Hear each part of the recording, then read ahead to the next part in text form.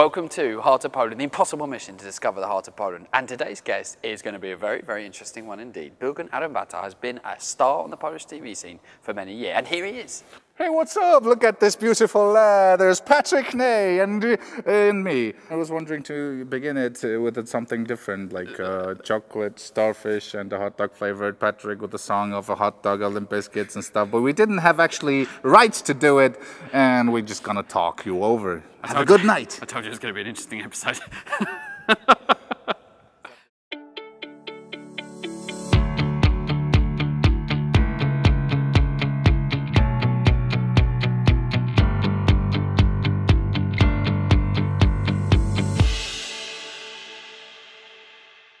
Bilguun Ariunbataar, did I say that correctly? Yes, you did.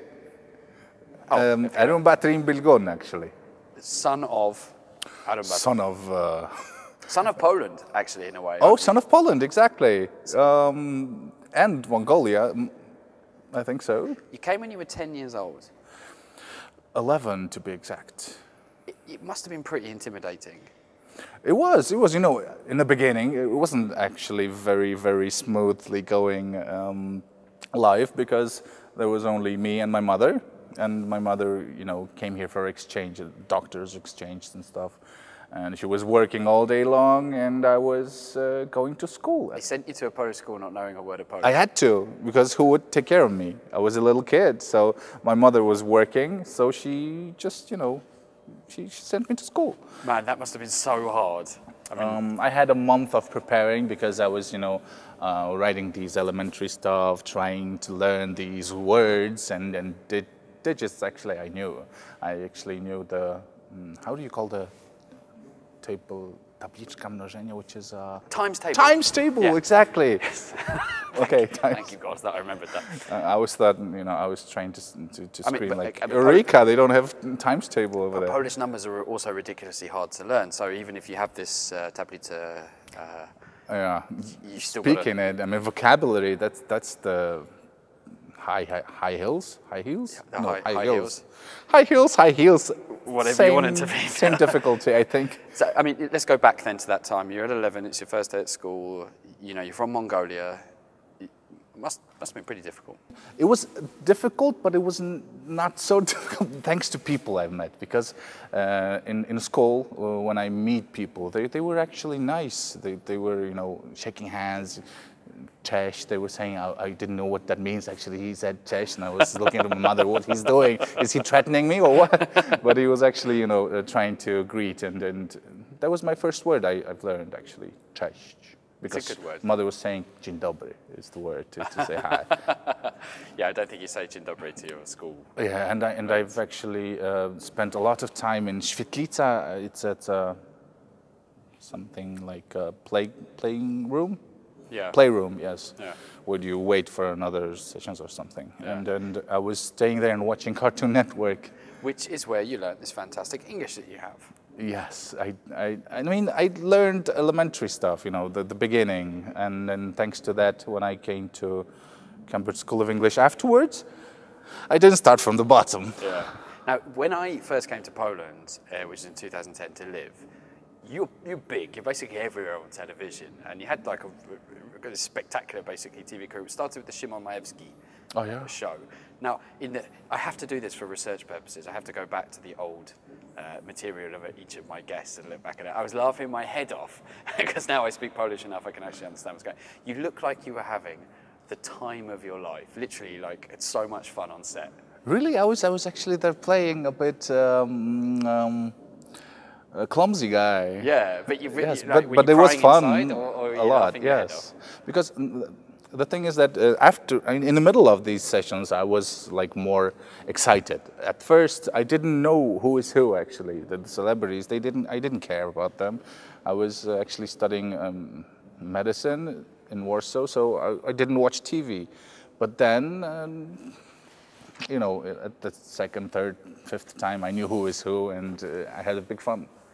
You were playing this kind of slightly, I don't want to say like playing the fool is the expression in English. It's not Yeah, quite that. act the fool. Act the fool. It's like a rapper thing. But it's a personality, wasn't it? Because that's not obviously who you are. Why were you playing that slightly dippy character, we'd say in English? Well, I was playing, but I was also getting an inspiration from the Cartoon Network, exactly. Because, goofiness is something, the element of mine also. I'm also goofy in my life sometimes, or I say even more than I wish. But there are some things that I just took with me. And goofiness was actually aggravating to be more also, to take more empathy from people, maybe something like that. And people like when they watch TV and see more stupid or clumsy or goofy people than they are. Yes, well, that's the kind of entertainment, quite right? Rarely, to be honest. Did you get kind of tired of that characterization, that particular character? Actually, the main theme was they were searching for a Szymon Majewski and the whole crew. They were searching for journalist who will be, who will be a little bit clumsy, but clumsiness wasn't the thing. The main thing was to be, how do you call it? New in the environment. Yes, you wouldn't like Peter Sellers. Yeah. In a party. He was like that. I haven't seen the particular film, but I just want to ask you, is it true you got that role by doing something with snow?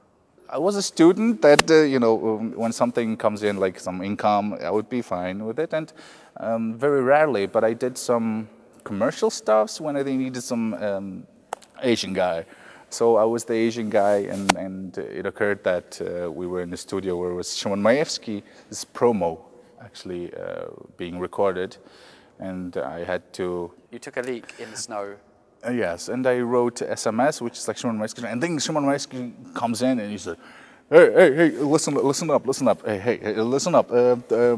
When you were in your holidays and you see someone special, someone funny, make them say Szymon Majewski show, and you will be invited to our show, and there will be some fun. And afterwards, director came to me and he said, we're looking for someone like you. Maybe you would like to do some playing stuff. I mean, fun stuff. And I said, okay. What happened afterwards? Because you basically were then... Afterwards, I went to school. I was learning. I was doing my own Which you gave up thing. After 2 years? No, actually, I just came home, and 2 months later, they called me to have an interview, something like that. So I came, and we spoke. We made a trial. Yeah. And that's it. But then, obviously, you became very well known and... Oh yeah, it just blown away. It just blown. I didn't know. Like? I was thinking like it's just an adventure. What the hell do you want? And suddenly people on the streets were like looking at me weirdly. Then they're smiling. So I was like smiling next to them. I mean, I really like the idea of that when you smile. I mean, someone smiles, you smile back, and karma stuff. Yeah. Was there some negative sides of that? Because all of a sudden you feel like you can't walk the streets? I didn't feel anything negative. Maybe once, but it was lately, so whatever. Now, you then go on and do like an enormous amount of work. So when I look at your Wikipedia, there's a lot of stuff going on there. I saw a particular scene with you on Twoje twarz brzmi znajomo, where you're dressed in drag as I think a Danuta, if I remember correctly. Danuta, yes. Danuta, sorry, which is really quite a spectacular performance. You make a fantastic singer as well as a woman, or woman singer. I don't know which one was more convincing, to be honest. I think that it was a good combo. It was like Contra, when you play Contra, the guys. I do not. The makeup was impressive, to be honest. Yes, the makeup was actually from Szymon Majewski show. Agnieszka. She's very, very good FX, special effects makeup artist, and she does enormous things from nothing. Actually, she's MacGyver, I would say. What was your kind of target with your media career? Did it just kind of happen naturally that you went from one thing to another? How does it work? Do you have some amazing agent that got you into all of these places, or people were calling you? There was a big leap actually, because after the Szymon Majewski show, I went to Dancing with the Stars, and that was actually a big trampoline, a big jump to you know to the skies. I guess I don't know. I'm so I'm so embarrassed saying these because I don't know. I think I have a little ego. A little in a good way, or a little in a? I'm humble. Humble. Yeah. A kind of person. Because you can easily lose yourself in this world of showbiz and parties. Yes, you can. Did you ever feel like you maybe had, that I've lost myself? Stopped being yourself in all of this? Through the adulation, through I think there was a time I could do that. But always my grandmother called me and she said, you know, kid, what the hell are you doing? Get out of there. So your family is seeing you back home in Mongolia, your family, your wider family is seeing you become this My grandma's here in Poland. Oh, she's here? Yes. Oh, I didn't know that. Okay. She's here, she lives with my parents actually in the suburbs. So she calls me every day. I wouldn't be, she might be calling right now. Yes, she calls like, hey, what's up? How you doing? Fine? Okay. That's it. She's just checking, you know. But I mean, you've been at this stage now, you've done really quite a lot of stuff as well. What would, for example, your advice be to any foreign person trying to make a career out of, I'm saying foreign obviously because you've been here for a very long time, but you know, Polish TV is a pretty hard industry, isn't it? Yes, it's. I think that Poland is very conservative in a massive way. I mean, the masses are conservative, as you know, from the votes, and the thing is that stereotypes are the big influence. So you can play with the stereotypes. I think the stereotypes are I mean, every comedian knows that that's the biggest topic to aggravate and play with it. So I just tried to do it. Yeah. But did you ever feel like there was an artistic side that you wanted to express that wasn't coming out through the TV work you were doing? Yes, because the thing is, at the beginning, I was really more into music person. I really wanted to be an actor, but my parents persuaded me to become a doctor. So I went there, and then suddenly I just escaped from med school. I started to be, you know, like going hard on the ground, but then when you realize that it's not really yourself, you want to pursue your road, and I was doing that, and suddenly the road that's called comedian you know, I mean, came along, and I was doing that, but it was, I think, too long, because once I felt like I'm in a river and I'm just floating with it. Things got out of control, and sometimes you just don't want to be the comedian, always to be funny, because people have expectations of you. You know, when somebody meets you, say, "Hey, tell us something funny. Say us something funny, man," and you disappoint them. Yeah. And think of yourself. It's an egoistic stuff when you say it's 5:30, and then you can say something, you know, something out of your palette of jokes, and she just goes away. But every time you do that, you're losing a bit of yourself. I was always struck sometimes by it's exciting, and then when you feel like actually I can put that behind me now because I'm going on to something that's bigger and now more exciting for me because I'm a creative person. I get the sense that you are a very creative person. Yes, I really like to create. Musician, comedian, presenter, you know, these things are hyper creative elements. You're part of a band now, and you're kind of like right out on the front of the stage as the vocalist, going kind of like drawing all of this energy. Yes, and I have the same issue, because we are a band which is nothing actually funny, like satire stuff, and people just needs it. I mean, when I come into, and you know, we are playing some serious stuff, you know, I'm just crying over there and singing about the broken relationships and the girls and stuff, and they'll be like, "Tell us a joke." What else do you do to keep your days busy now? I'm actually acting also in Theater. I'm actually acting also in Theater. And then, and then you can say, something, you know, something out of your palette of jokes, and they'll be like, "Tell us a joke." What else do you do to keep your days busy now? I'm actually acting also in Theater. And then, and then you can say something, you know, something out of your palette of jokes, and they'll be like, "Tell us a joke." And I don't want to take a business. I mean, I don't want to be busy that much as before because I have a daughter now, so I think it's the more priority stuff. Yeah. What could you, if you could change something about that kind of crazy 10-year period that you've had? What I would change? Yeah. I think I would change, I would listen to my parents more. I think that's the thing. Really? Yes, because you know, I've been raised in a Mongolian way, which is very different. I mean, some people say that we parents in Mongolia, we gave you life, we can take it from you. I mean, actually, it's not actually true, but when you can say that, it means that there is something, you know, that expectation also, and some maternity stuff you need to respect. What about Poland then? You're not a Polish citizen, but you could be, but you can't because you don't want to give up your Mongolian citizenship. That's right. Yes. So you're a resident now? Yeah, I'm a resident, so actually I have all the possibilities except for voting, which is not a hasty thing for me, I think. But I could get Polish citizenship, but I didn't because Mongolia forbids having double citizenships or triple. But more your than daughter, one. for example, is a Polish.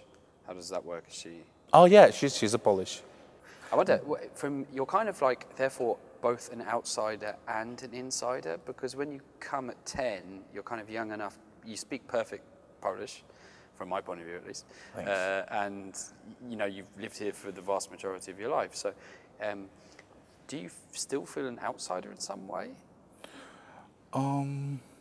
Yes, of course, in some way. Oh, yeah, my parents, doctors, they also have friends, colleagues from Mongolia too that they came here. They are a big mafia here. I mean, they're just an entourage, you know, and they have kids at the similar age of every siblings. And when I'm with them, most of the time I feel like Polish, but sometimes, you know, I have a yearning to go to Mongolia and, you know, see my other family. When you're with your wider family, do they say like, "Oh, you've changed," or the Polish? There's the Polishness in you. Actually, I speak better Polish than Mongolian, so they know. Yeah. Once I tried to flirt with a lady, and I was like, going in, okay. No, I need one shot more. And I went in, and I was saying, "Where's the toilet?" And we didn't end up well. But either way, so it was, you know, I have some blockade. I think I have more blockade in Mongolia than in Poland. Well, it kind of makes sense, I guess, because you. How often do you go back, or once every years? Or something? I've been there lately, this summer, but before I was 8 years ago, so it was a pretty long time. Quite a long time. So, if you had to explain Poland to somebody who's never come to the country before, in a short way, and I know this is a big ask, so forgive In a short me. way? Yeah, you know, like, what is Poland? What does Poland mean to you? The program is, after all, Heart of Poland. Poland is actually. Oh, I need to say, I need to say to you that I was making also a program which was Puk Puk Tome, where I was going through Poland, all over the place, and I was checking the hospitality of Polish people, and that was quite of a good time because really I must say that Polish people are very hospitable. Yes. Where is the heart of Poland? Heart of Poland. It's over here. Can you see it? No, actually, it's just my heart, which is one of the hearts of Poland. Well, heart of Poland is in people, I think, because you know, nowadays people say that there is a big problem with the political stuff, but taking that away, actually, people are very, very nice and they're very open-minded. I mean, okay, not open-minded, but opened to other people. The basic instinct is very, very towards, I think. Do you think? How do you think Poland's changed? I remember when people didn't have cell phones. Times were different then, weren't they? Oh yeah, you used to have like these cards, go to booths and then Ooh, call that's old with school. them. The Yeah. young people watching this program will not know what Oh, really? you're talking about. Yeah, it was why would you even know what they were? The little. So we should talk about it. We should do. Let them know their history. Yes. What's In 1996. 96? That sounds like quite recently, but okay. Tell me, what are you working on right now? You've got the acting and the band. That's like quite busy. Have you got any plans coming up? Anything exciting? Yes, we are actually trying to release our single, but we need to make a video. Your band is called Lavina. Yes, we want to change the name because Lavina sounds cheesy, I think. I want to let you know that I have an ex-girlfriend called Lavina, and Oh, is she from Indonesia? no, but is that where this name comes from? I think so. Is it your? I've checked it. Yeah. Yes, I've It's a checked. very nice name. They have also Lavina band in Indonesia. Ah. There is a little girl that's frontman. Are they higher in Google than you guys? I think we're gonna double them, you know. Okay, so what else? You got, because I mean you've got quite a long life ahead of you now. There must be something that you've got something your eye on. For example, on your TV program. I was thinking about TV. TV is actually great when you start. When you do, you become a character that is recognized in TV. There are lots of ideas, and you can do them all, but these ideas won't be yours, I think. Or I just didn't have a big influence on it. Anyways, the producers are the big idea guys. They really want to make you, and that was the problem with me, I think. In the sense of? In the sense of making me. They had an image of me, and they want to change me, Yeah. but I want to stay true and stuff. Would you recommend to anyone else to work in television, TV? Sure, why not? If they want, nowadays people have Instagram, they become stars just posting naked photos over there. So such people. You've been following my secret account. Oops. Damn it, Bill! I didn't realize you were going to do your research. It's actually Patrick. Hey. It's very hidden. It's coded site. I don't know how you got in there. You have one friend over there. Oh, what? Yeah, this is the middle eye. I'm a follower. I'm the fan. It must be the secret vision stuff that you've got going on. Bill, I'd love to chat to you more, but we have literally really? run out of time. I didn't. What did we not say talk about? anything actually? What did we not talk about that you'd like to talk about? Well, I'm a kind of person that needs to be like a little bit dragged, maybe that's why I was getting sidetracked. Sidetracked. Yeah. Yes, that's my big problem. I get sidetracked. What irritates you about Poland? Oh, that's a hard question. Irritates. There is actually not so much, Oh, come on. Polish people like to nag. That's the thing. They really want to say. They say words they don't need to say actually, because and they forget very, very quickly, I think. About complaining, nagging? Yes, because nagging is all the time all over around. So it's like evergreen that's coming by and goes. Now you sound like you're talking about someone I know who lives with me on a daily basis. It's like a fog in Britain. Oh, stop with those cliches. I thought you just came down with an umbrella. It was a charming walk through an interesting life in Poland, and that is what this program's about. So I'll see you again for the next episode of Heart of Poland.